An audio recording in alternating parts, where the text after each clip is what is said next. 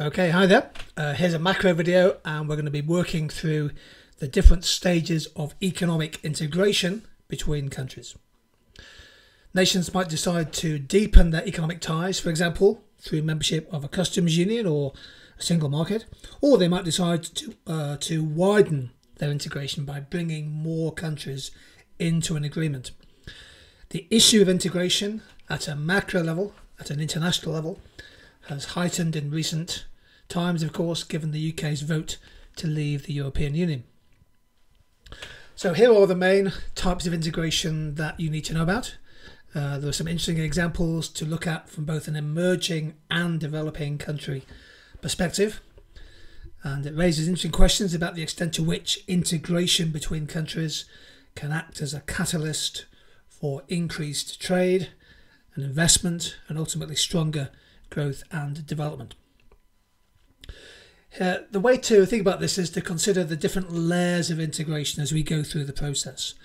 So initially, if you just agree a free trade area, and that can take several years to come to fruition, a free trade area, of course, is designed to bring down tariff walls, eliminate quotas and subsidies, and try to generate free trade in goods and services between countries in an area. So there's just basically no internal trade barriers. Customs union develops the integration, deepens the connections, and it adds both free trade. It adds to the system a common external tariff. Tariff is placed around the customs union. Single market is a deeper stage of integration. Yes, free trade, common external tariff, but also factor and asset mobility. So free movement of goods, services, people and capital. You might want to go to stage 4, which is a monetary union, which involves all of the previous stages, but we add to that a common currency, single exchange rate, and a single central bank in charge of monetary policy. And ultimately, of course, you could get to economic union. Basically, that involves countries agreeing common economic policy. That might involve having some harmonisation of direct and indirect taxes, perhaps with much more stringent common labour market and product market rules of operation. So as we go from free trade area to economic union, we are deepening our integration between countries. If we bring more countries into each level, then we are enlarging or widening the integration. One or two examples of free trade areas: the revised trade agreement between the United States, Mexico and Canada.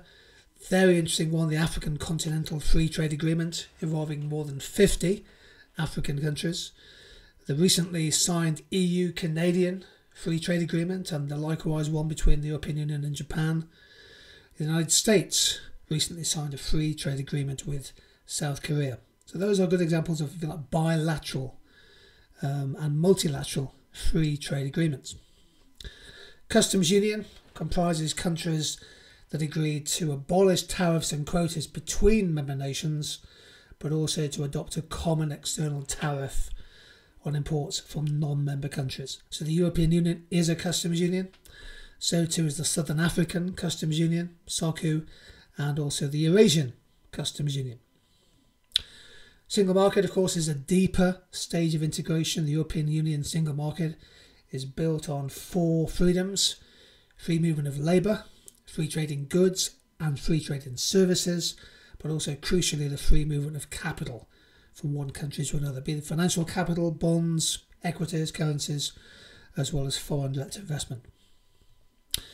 The EU, of course, is a single market. So too is ASEAN, with 10 Southeast Asian countries developing a single market, and also CARICOM, the Caribbean single market and economy.